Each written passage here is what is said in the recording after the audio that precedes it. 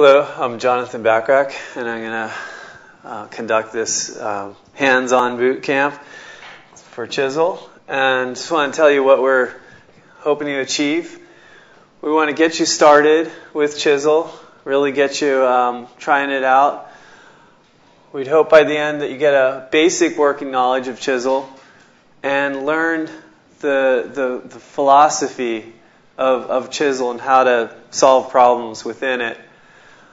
We're not going to be able to cover everything today, so we want to make sure by the end you know where to get more information. Now, we're doing this boot camp through EC2, and you've all been given login information. So hopefully you all have Wi-Fi. Does anyone not have Wi-Fi access at this point? Okay, and then you've been given a machine number which corresponds to this XXX. So try to log in at this point. I'm going to give you a minute to do that.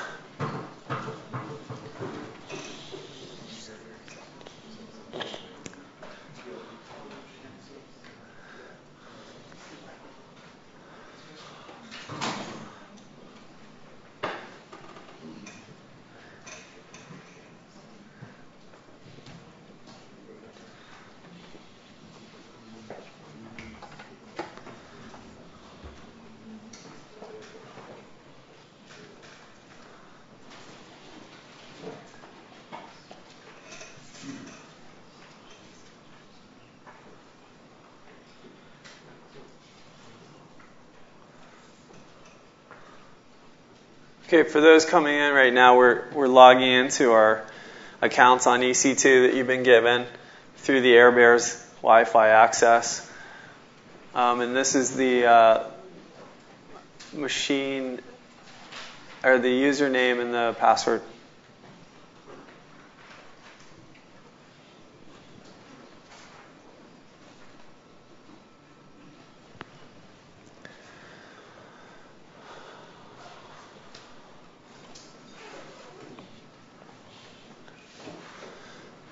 Anyone had luck so far? Okay, great. Okay. Anyone having trouble? Okay.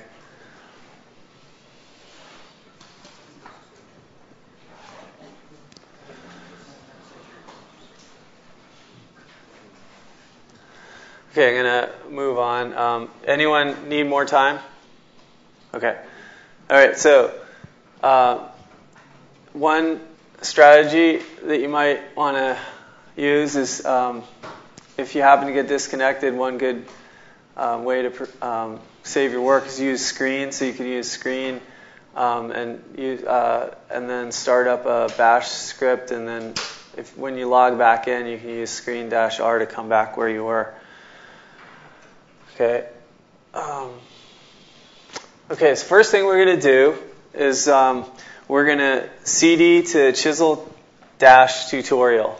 So that should be on the top level in your directory structure. And then do git pull to bring the latest, the very latest as of a few minutes ago or something like that.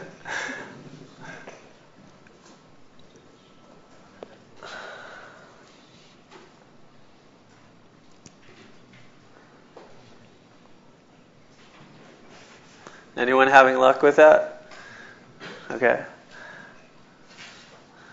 All right, so what you're going to see once that's done, or even right now, actually, is within that structure, there's a makefile at the top level, and then it's divided into 3 sections. There's examples that are Chisel examples that I'm going to go over that are fully worked out, have a test harness with them and everything, and you can play with them later.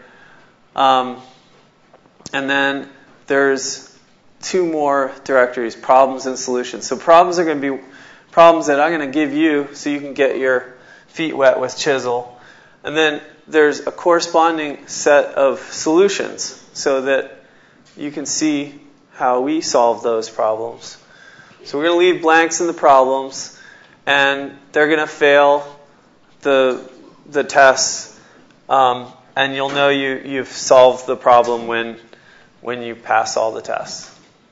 Okay. Everyone got the latest Chisel tutorial? Okay. Anyone not? Okay. Okay. Okay, so now one more thing. This is what I'm going through right now. Some people like to have that on their own machine, and I edited that all the way up to like a few minutes ago. So if you guys want to go to this website and get the PDF file corresponding to this boot camp, you can, and then you can jump around and use in an order other than what I'm going to do.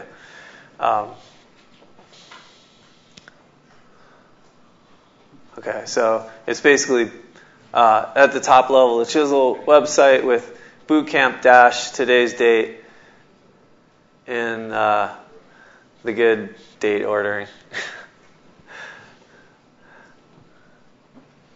Okay. And that's also available, Sebastian, that's available, this is available as part of the downloads. Yeah, part of the download. If you go to the top of the Chisel directory, okay. All right, so what is Chisel? It is a hardware construction language. And so you write your designs in Chisel. They produce a graph corresponding to the hardware, a data structure in Scala. And then from there you can go to Fast C++ for fast simulations. You can go to Verilog for FPGAs or ASICs. But you're describing how to construct the hardware. It's not compiling Scala to Verilog. Okay. Instead, you're writing a program to construct the hardware. And by it adopts best practices from hardware and software design. And we chose to embed it in a high-level language to leverage all the mind share and the good design ideas there. It allows you, with a single source, to produce outputs without changing the code. There's, for example, abstractions for memory that get handled in a target-specific manner. So what is Scala? Scala is a modern language. It compiles to the JVM. It's got good performance. It operates really well with Java for that reason. It combines the best ideas of object-oriented and functional programming in a really nice blend. So it has a lot of these modern software engineering ideas. It also has support for adding domain-specific languages. It was designed with that in mind, so it makes it easy to add something like Chisel to it. And it's pretty popular. Many universities are using it for research projects, and some companies are using it for deploying their infrastructure. So I'm going to give you a whirlwind tour Scala. I can't possibly show you everything in Scala, but I'm going to give you the rudiments. Okay, so first thing you need to know is how to create bindings or variables. So you can either create constants with val, and then with a name and an initialization. And here I can define two at a time using this tuple. Or I can do a variable, and that means, so this can't be redefined, I can't reassign it, whereas variables I can assign to it subsequently over and over again, change the value. And then Scala has a nice set of collections. It has arrays, so you can create an array of integers. The square brackets tells you the type that you're going to make. You're going to have 256 elements in it, and then you can assign to it, and instead of square brackets for the indexing on the left or right side, it uses parentheses, and then you can find the length. Okay. Now this is for a fixed length array. Now if you want to change the length, add elements to it, then you use array buffers. We use this mutable array buffer, so you have to put this at the beginning of your program that uses it, and then you can create an array buffer, and you can start out with no elements, and you can add elements to it with this plus equals. So after this, the Z will be 12, and L will be 1. Okay, and then finally there's lists, which allow you to, are like Lisp lists, and you can build them up with the elements you want straight away. You can do the same for array, actually, like this. It constructs it with all the elements. You can also build it this way, where you have x, y, y, or x, y, z, whatever, and you have to add nil at the end, so it's going to be the values. It would be the same as x, y, y, I guess in this case. You can also get the elements out of it, extract the elements by using this notation on the left-hand side.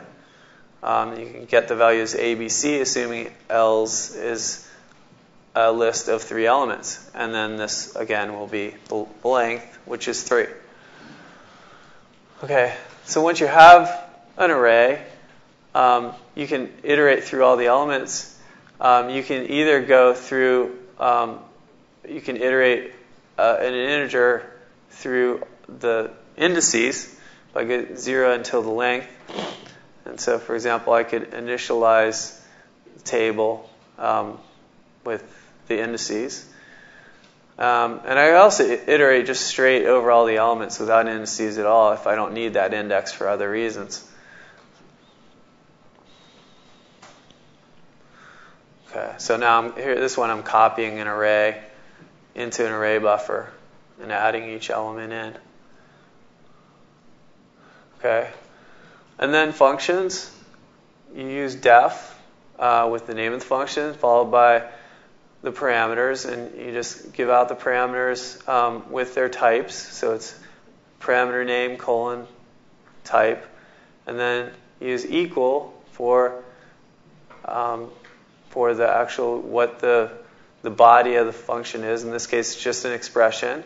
When you need more statements, you need curly braces. If it's just a simple expression, you don't need curly braces. It can just be a one-liner. And then the last expression will be the value returned by the function. Any questions so far? Okay, this is really quick. It's pretty intuitive. Okay, and then so here's just some of the things you can do because it's got functional programming support. Again, you can write a simple function and multiply the argument by 2. You can create a result where you multiply each element of a list by 2 using map. So this is the result. X2 list, you get, so you multiply by 2. This one, you get that out. So it applies this function to each element. It creates a new list as a result. Okay. And then here's a binary function that takes two arguments, x and y. And you can fold or sum all the elements using this fold thing. It's like reduce, like map reduce in Google. This is the reduction. And so it'll repeatedly apply this binary operation until all the numbers are summed. Okay. And then next we have object-oriented ideas in Scala. So we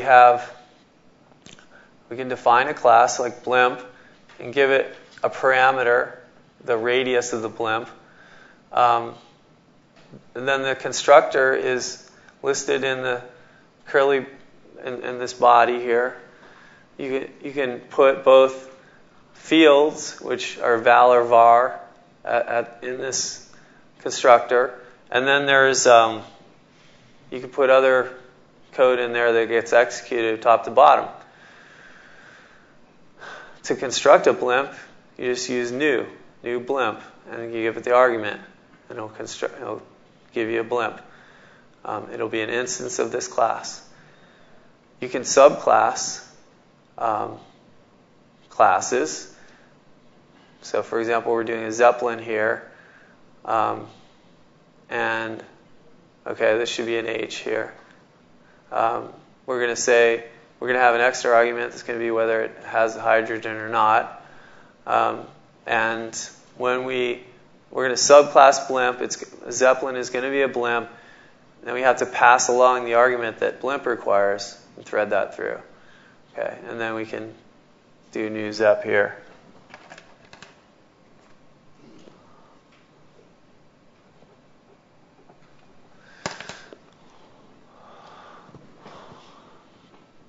And then there's this concept of singleton objects, which is a way to organize your top-level methods. In this case, I've got this singleton object that is companion to the class blimp, and so I can define, for example, a constructor for blimps that counts the number of blimps constructed. But I can also put other methods up here that are blimp-related. And those would be like Java class methods at the top level. Okay. But you can see that when you call blimp, so like num blimps will be available from blimp, the companion object. So it's like a namespace for these functions and variables. But this blimp here is actually calling. This apply method is the thing that gets called, is the method that gets called when you just use the name, the companion object name. So that's like a constructor, okay? So you can do factory constructors with that. Okay, that's it for Scala right now. So are there any questions for anybody? Yeah? Quick question. The last number of that PDF that you gave in the earlier slide was bootcamp-2013. What was it? 0930, today's date. Thanks. All one date string .pdf. Okay, so what's next? Whirlwind tour through Chisel. Okay, so I'm going to give you a really quick overview of Chisel so you can just whet your appetite on that, kind of get an idea of what we're doing. Okay, so what we're going to have is, what Chisel allows you to do is with these simple expressions in Scala, allows you to build pieces of hardware, pieces of graph that represent the hardware. Okay, so for example, if I write out this expression, it's going to wire together this piece of hardware. Okay, and I can then organize that piece of hardware within a module. So I can create an interface that has X and Y as inputs and Z as an output.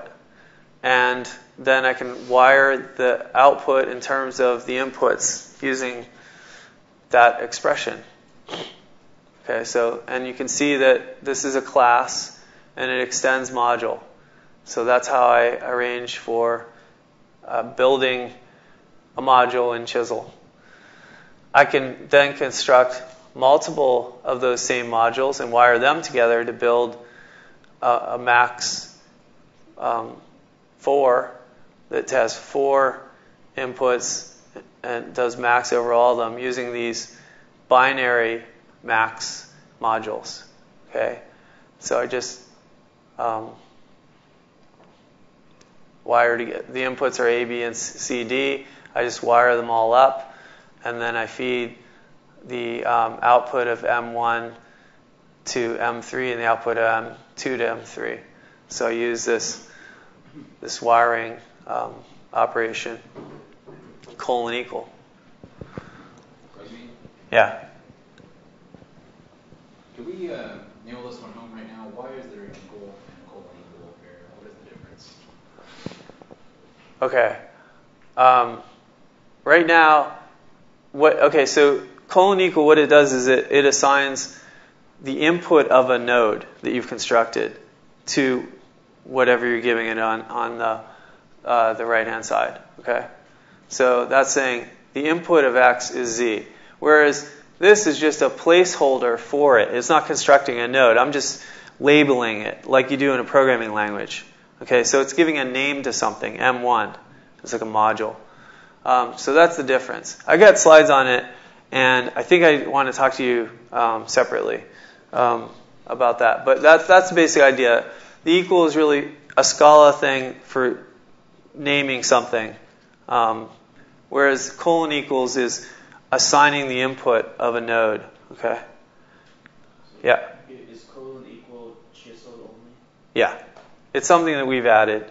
And so I'm actually just doing a real whirlwind tour here, so you can kind of get an idea of everything you can do.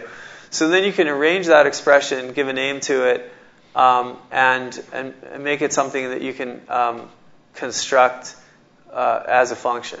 So max2.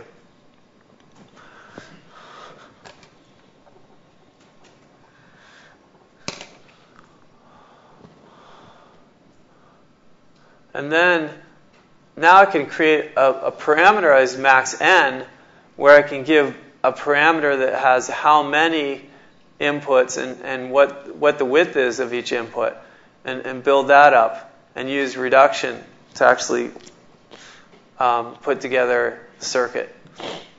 So this is like a scripting of the generation of the hardware all within a module.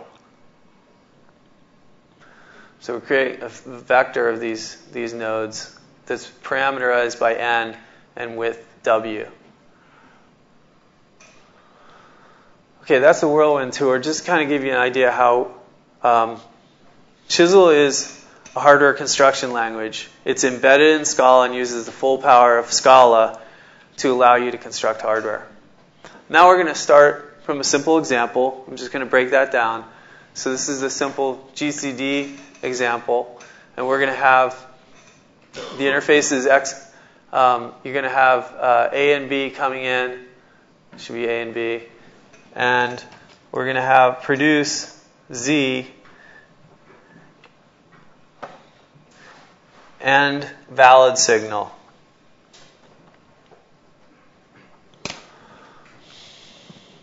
And we're wiring those up as a function of the inputs. We're starting by introducing two registers. Okay.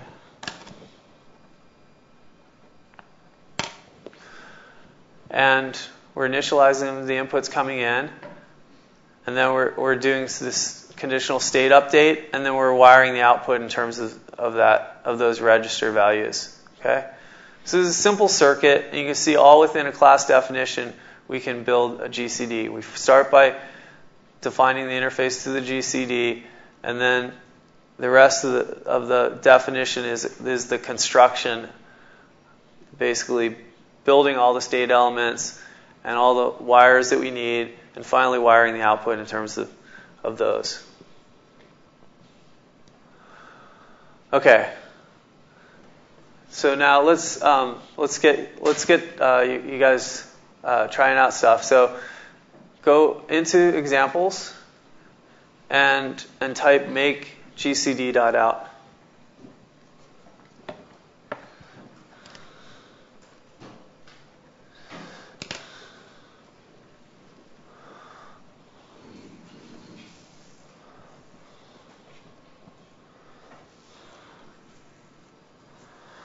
Now what it should do is it should load up Chisel, and then once it's done with that, the makefile will build GCD, and we'll build a C++ simulation of GCD, and then run a test suite that will make sure that the circuit satisfies the tests.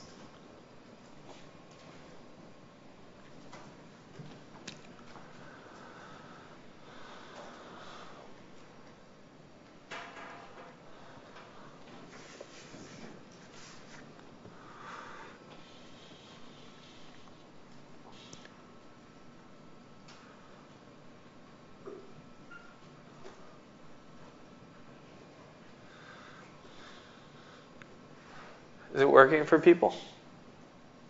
Okay, yeah, okay. All right. Okay, now next thing to do is try to do make gcd.v, and we're going to make some Verilog from GCD. And then once you've finished that, you can look at the gcd.v file. We should have editors there that you should have like Vim and Emacs there, so that you can try these out or look at the Verilog, and you can kind of see a stylized Verilog that's produced from Chisel.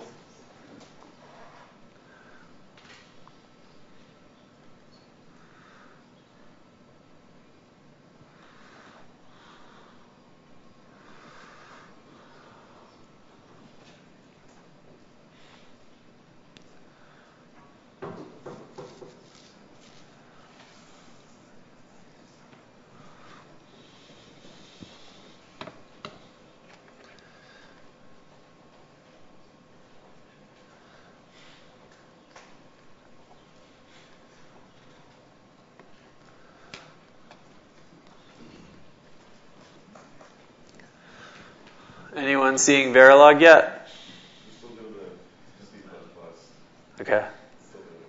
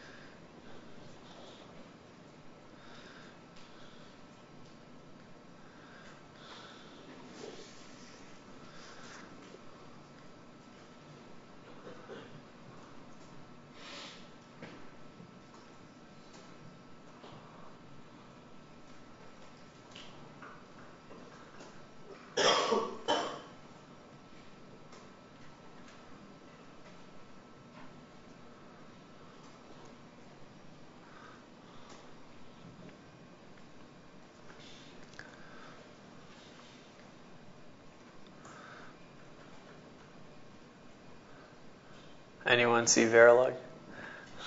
Okay.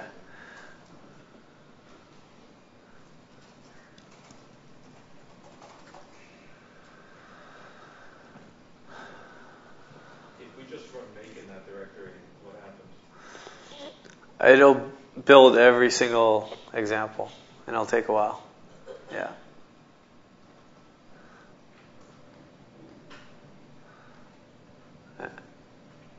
Okay.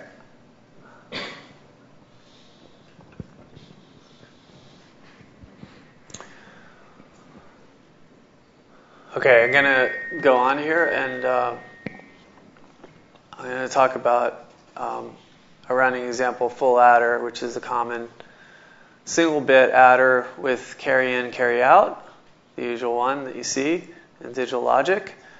And in this case, we are building up the graph on the right, bit by bit, from the inputs all the way to the output.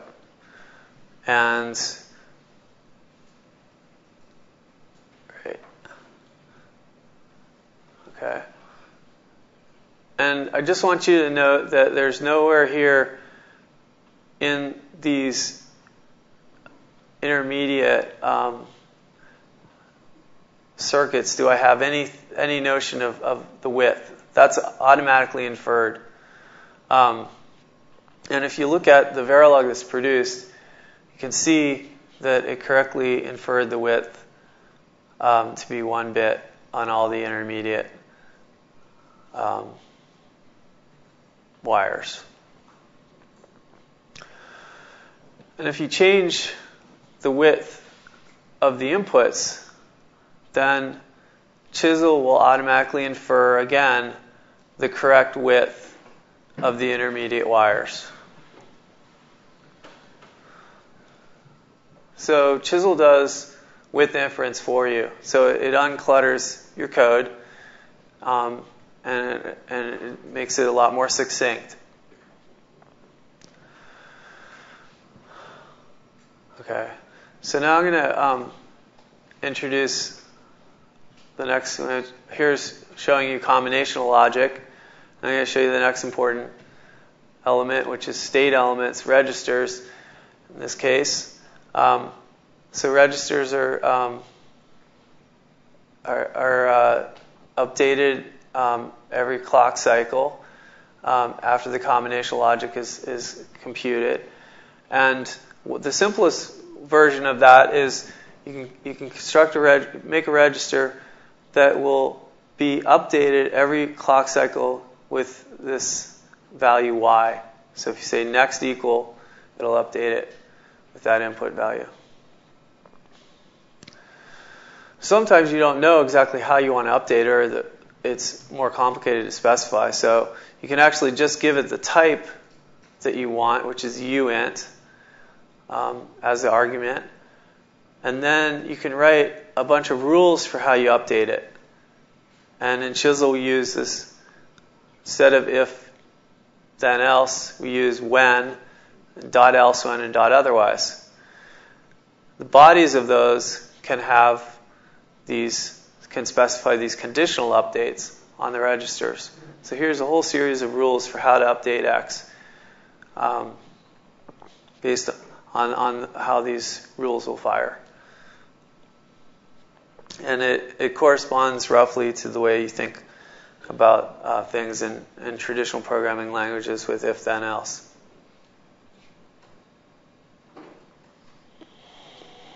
So let's show a bigger example. A shift register. So say you want to have 4 registers in a row that are arranged as shift register, coming in from in and producing its value on out. So we're going to make a hardware module called shift register, and this is how we would define it. So we would very simply just be able to wire all the registers in cascade like this by naming all the intermediate results and using them along the way to wire it all up. And then finally, the last register's value we wire up to the output. And this is the Verilog that's produced from that. Any questions about this? Yeah. On your register, you do have a reset, but it's not clear where the reset is being used. Yeah, I'm gonna show you that in a second. So also, the other question was for design for test. Sometimes you'd like to be able to put in scan. So is there a way to set up rules for those? Scan, yeah. Do you know? It's handled we handle that in the ATPG or VLSI flow. We do that just regularly. You don't do it at the design level. You usually do that in the back end. Post-process. Okay. Scans handled in post-processing. Okay. So yeah, the next example is I'm going to get to the reset question in a second. But say that we add another input that says when we want to do the shifting. Then we would, instead of wiring it all together in one go, we want to instead have a rule for how we're going to wire it together. And the default for registers is if there's no update that qualifies, then the registers hold on to their previous value. But in the case where you have shift true as its input, then you do the shifting operation, and you just wire all the registers up to each other in this way, in this cascade manner. So that's using this conditional update. And then here's the reset. So if you want to give an initial value at reset, then you use this init operation. And so I'm just adding this bit to the conditional update example or version of shift register. You can also, there is a reset, implicit reset that you can also use in rules. So you can just say reset, when reset.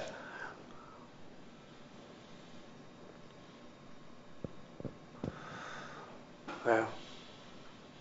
Now, you need some way to specify literal values, and in Chisel the way we do it is we have the type name followed by the value of that type. In this case, I'm showing you uint, and we have a variety of ways that are common ways to specify unsigned integers in various formats: hexadecimal, octal, binary, and just decimal.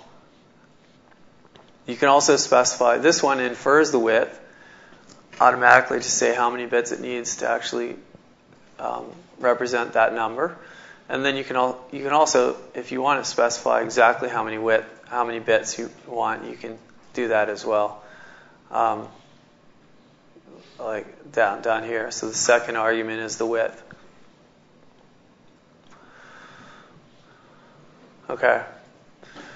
So I'm going to set you on a problem here to write accumulator.scala. So now the problems are in this directory here of Chisel utility. So you're in examples. You have to go up one and down into problems. Make sure accumulator.scala is in there. So, and edit that file, accumulator.scala. Are people finding accumulator.scala in problems? Okay.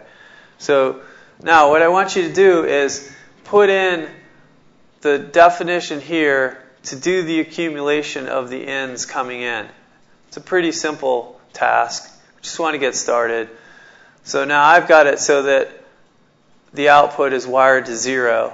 You want to go in there and do it so it does accumulation. And then what you can do is you can say make accumulator.out. You can do it straight away and then it'll fail.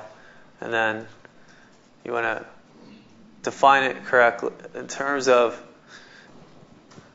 you have to have some kind of state element and you have to have an update rule.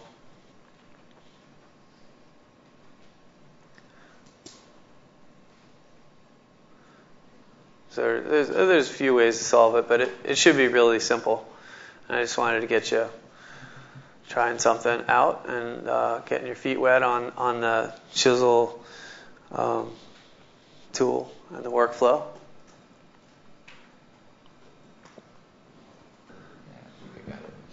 There's a little tiny discrepancy. One thing says count the incoming trues, and the other one says sum the ins. Slightly different semantically. For example, if n wasn't of width 1, that would be different. Yeah, let's assume it's of length 1. So, in fact, just as a hint, you could probably do it all as one line.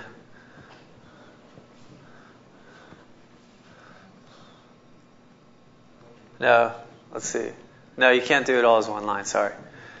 You have to, okay. See, first person to solve it, we'll start giving hints, more hints.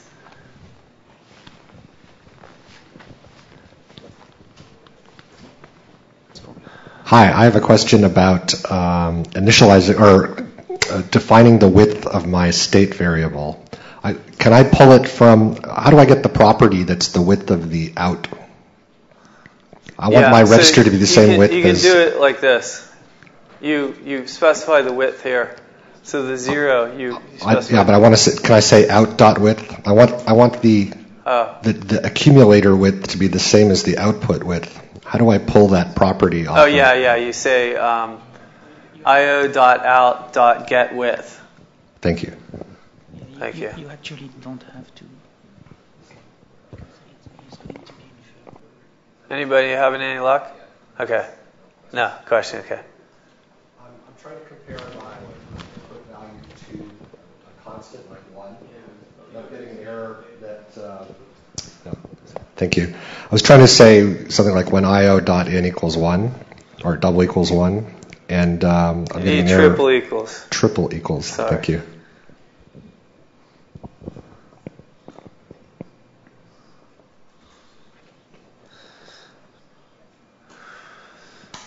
Okay, so I'm going to just give a little hint.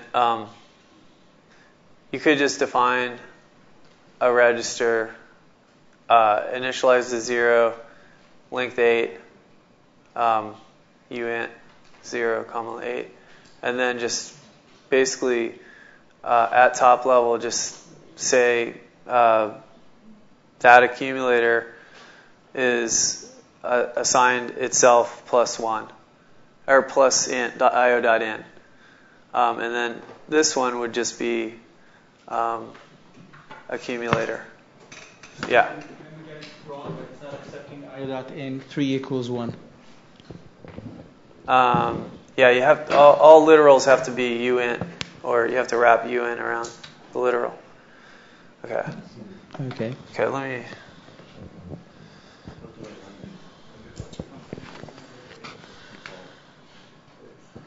No, you build and you want to test it. Yeah, and then you see that it has. It's good. How do you just Just remove the once I do the mate, is this the yes. Okay. So yeah, if you want to do when io.in, then you say uint of 0, 1, like that. Okay.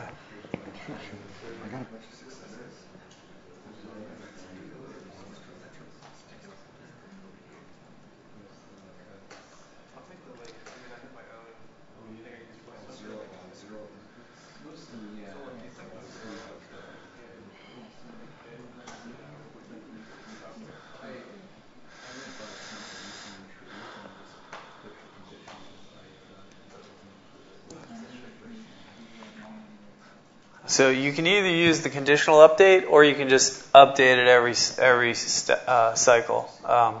Just saying IO, saying accumulator is equal to accumulator plus IO.in.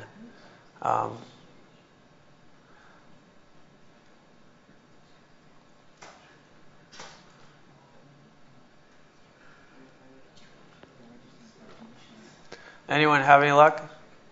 Okay.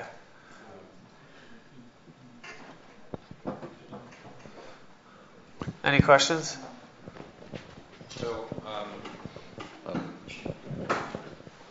So mine compiled, but now it says for some of these tests it says success, success, success, failure, failure. Something about the expected 1 inputs. Doesn't say how many it got though. Hui, can you look at his? Okay.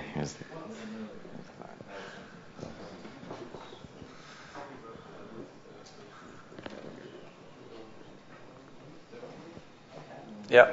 Yeah, if I presumably this would work if you had a wider in also. Yeah. So it'll work if you have the width of in as it is. Right. I mean, but I could have something where in you could have a wider 2 or 4 or yes, something, right? Definitely. And something like this would compile. And so my question is, if I just say plus, how do I know like what kind of adder it compiles to? Well, it's going to be the max of the 2.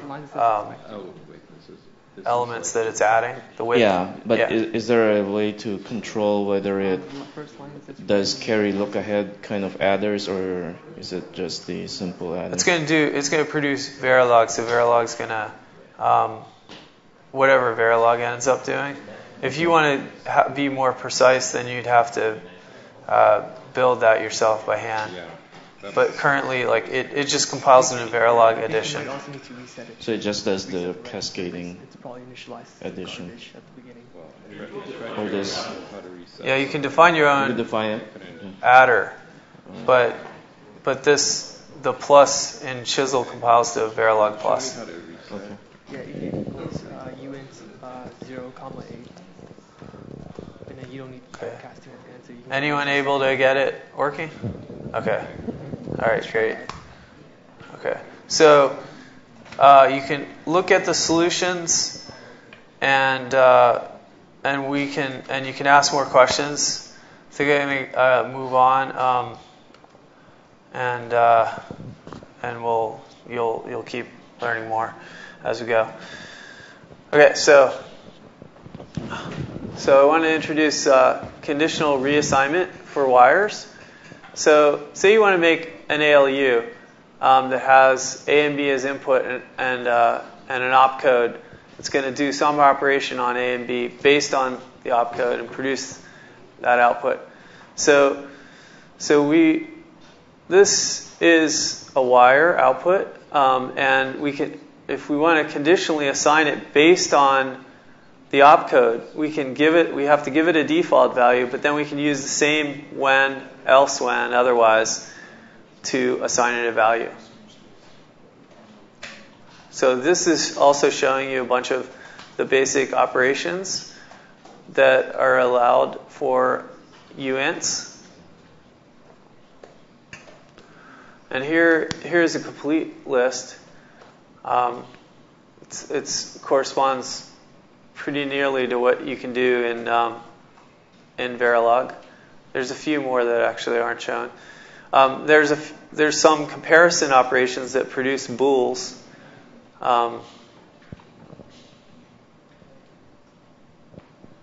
This should be uint here.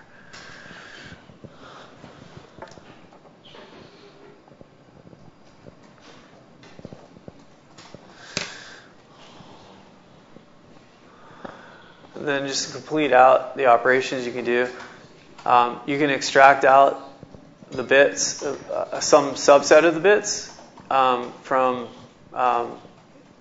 so X to Y, X being the high bit down to the low bit inclusive. And then you can extract a single bit by giving it this index here.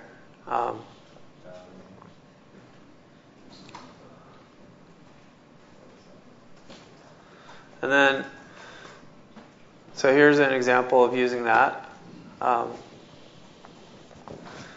And it's doing a byte selector where you have a word coming in and you want a byte going out, and you specify the byte offset. And so you do a bunch of rules that look at the offset and then assign the output based on that, getting the bits using a bit string extraction. And finally, there's concatenating bits using cat.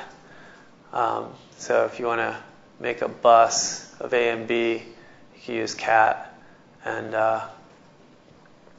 if you want to replicate a bit string multiple times, you can use fill. Okay, so how are people doing? Anyone have any questions about accumulate before we go on?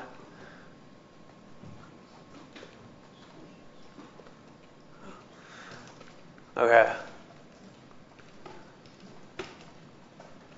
Okay, so I wanted to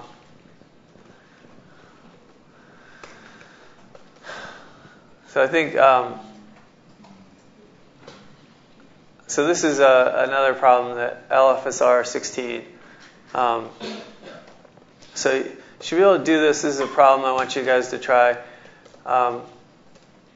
And this is essentially what's going on.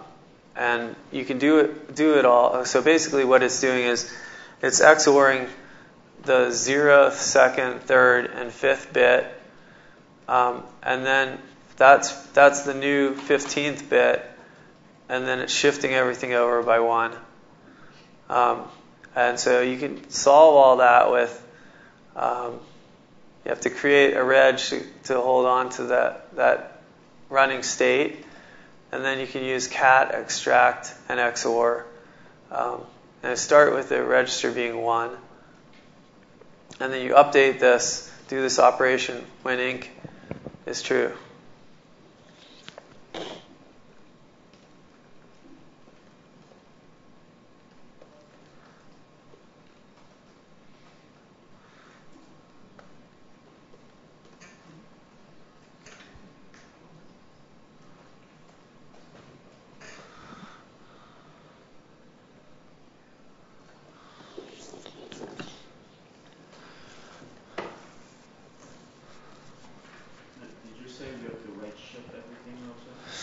Yeah, but you can actually use cat to do that.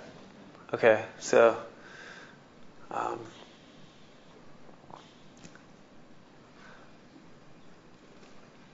you're gonna basically from the previous this is the register that you're gonna have, and you're gonna extract out these 4 bits, XOR them all together to produce the new 15th bit.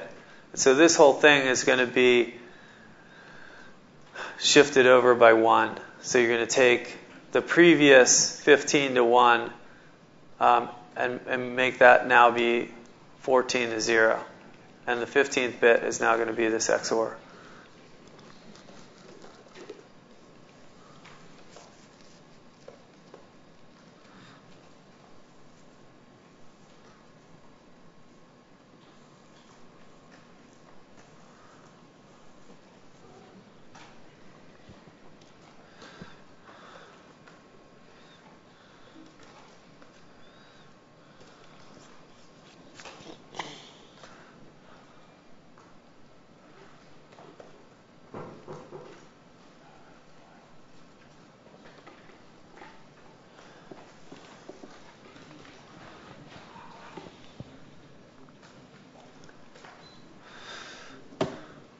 So I'm going to go back and review. This is how you extract bits.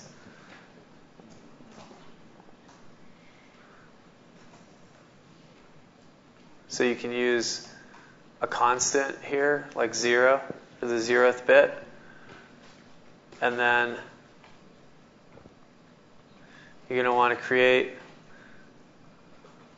a register to hold that LFSR value. And you're going to want to initialize it to 1. It's going to be 16 bits wide. And yeah. What does inc do as an input to this thing? That's when that's true, you do this update. Okay. Yeah. And this is the XOR operation up the caret.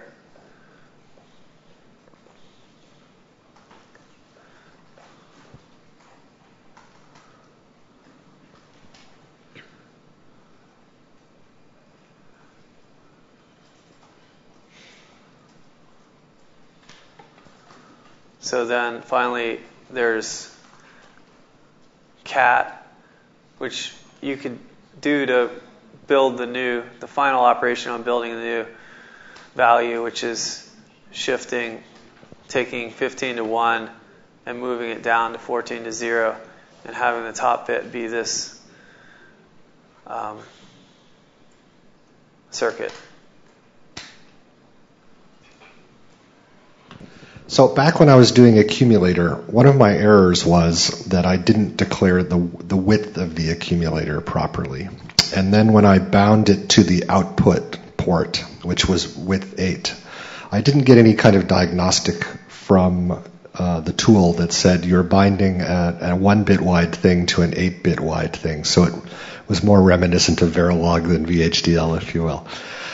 Is there a paranoid mode that you can run it that will flag those kinds of width mismatches?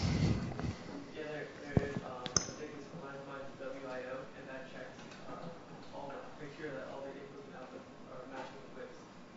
But I think for the most part, we don't have to worry about mismatched widths because there's a patch in the compiler that goes through and makes sure that things are too long or truncated or things are too short or mismatched is necessary. So that was actually a surprise. I thought it might forward and back propagate widths so that when it saw the output had to be 8 bits wide, my accumulator, which didn't have a width declaration, would have to be inferred to be 8 bits wide, but it didn't seem to do that. At least my test passes failed when I did that. So you're saying the test failed, right? Because that's probably what happened was it inferred it to be 1 bit wide. It goes with the minimum possible width, which is the max of all your input. And so because you were summing it with a 1 bit wire, so it's probably just assumed that it would be 1 bit wide. Well, so let's go slowly. The port declaration at the top said that the output had to be 8 bits wide. It's true that the accumulator was adding a 1-bit thing to an unsized thing that is then later bound to an 8-bit thing. And the forward and back propagation of those constraints didn't infer that the width of the adder had to be 8, and it didn't generate a diagnostic. So I understand where the 1 was inferred, but that was the surprise, was that later when that was bound to an 8-bit wide thing, I guess, I don't know, I'm not sure what happened there. I guess it padded it with zeros or something. So yeah, it padded with zeros, but then you can turn on one of the flags, which is minus WIO, and that says that you have a 1-bit register connected to an 8-bit output. Any other questions? So on the LSFR, are you implying, or you'll be using the implied reset to sort of kick it off? We're going to use initialization. The reset value 1 to be 1. Yeah. So that'll reset the entire register. Yeah. Okay. So it'll start out at reset to be value 1. Anyone having any luck? Okay. So we're going to have more time during the breaks, and we'll give you personalized help. Just ask us. We're going to go on and try to do a little bit more before the break. Okay, so there is width inference, and there are a set of rules. And I'm just showing you one, the high-low multiplier, where you have two inputs A and B, and it will produce a result when you multiply them together. And it'll produce a 32-bit result. And so we're then going to chop off the two pieces and provide them as outputs. But you can see that Chisel infers mult to be 32 bits. And in fact, here are the rules that we came up with, which are essentially, I guess, multiplication adds the widths of the two x and y inputs, but with right, okay. This should be min, but this is basically just keeping the width the same. That's what we use, right? For most of them. Okay. So there is width inference, and there's a set of rules for how it's done.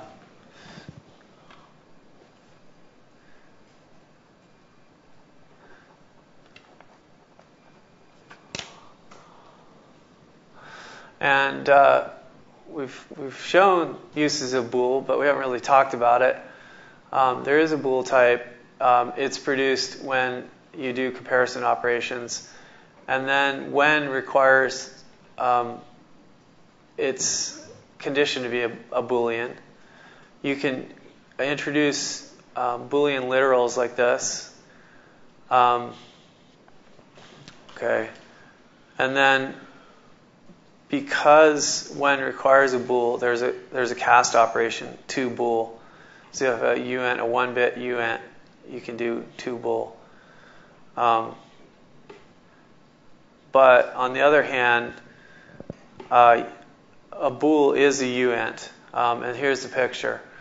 So if this is the type hierarchy, we have bits for our scalars, and then we have uint and s signed integer. But below uint, unsigned integer, we have bool. It's the 1-bit version. So all bools can be fed into uint operations, but not the other way around. You have to use 2 bool. I'm not going to talk a whole lot about signed integers, but they have very much the same operations with slightly different semantics than unsigned integers. Just the natural sort of thing to do to properly compute the 2's complement result and infer the width. Okay. I'm going to do a little bit more, then we'll do a break. So we've been defining these modules with bundles, but I haven't really talked about it. You can do first-class bundles. We've been doing anonymous bundles. We can do named bundles by defining a class that inherits from bundle, and then the fields are the elements of the bundle. And within that, we can specify the types and initialize them as we've been doing before. But you can create these bundles using new, and you can get the elements using object dot access, field access. Now, when we've been defining modules, we've been using these wires within the bundle that have direction. They're called ports. And so, for example, I'm showing a decoupled I/O bundle, and I'm showing all the directions. You can specify all the directions as well on that. And then just to show that you can change the direction, you can actually assign the direction using these methods. And I haven't shown here, but you can do flip as well to change the gender and all the recursively on all the elements in a bundle. And so here's instantiating a module. So say that we want to do a 4-bit adder. We can build that out of 1-bit adders, and we just essentially build out each of the full adder modules. And notice that when you do you construct the module, a child module, you have to wrap it in this module constructor. And just have to do that everywhere. And then finally, you just wire it all up with the : equal. That's just assigning the inputs of these wires to the right-hand side. And bit by bit, we can just add together. We can wire it all up. And notice that the interface is always in this field called I/O. In this case, we're using just an anonymous bundle here, no name. And but it's always with assigned. It's always located in I/O. Okay. Question? Yeah. Second last line of code. Why do you have the 2 uint cast on that cat call? I don't think you need that, actually. Yeah, I think that's redundant.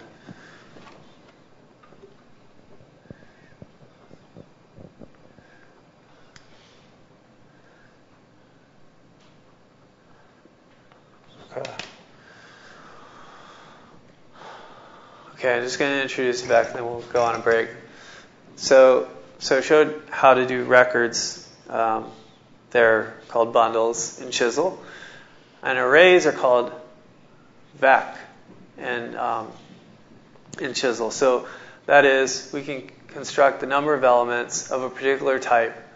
And here's 2 ways of constructing them. Either you can specify the type and a number of elements, or actually give it the elements directly. And so here's an example. So say I want to have 10 5-bit uints. So what I have to do is I say vec.fill, say how many, and then within curly braces I give the type I want. You can also create a vec of registers, like so. And then you can write to the elements just by accessing them with constants. And you can also do this with addresses. You can read them or write to them with assignment. Okay. Is this supposed to be a colon equal, or I think I was expecting equal. That's equal. Okay. That's equal. Sorry. This too. Yeah. Thanks. I think I'm getting I'm gonna it. go through. Yeah, I'm messing with your head. I know. Yeah. No, it's a Scala definition.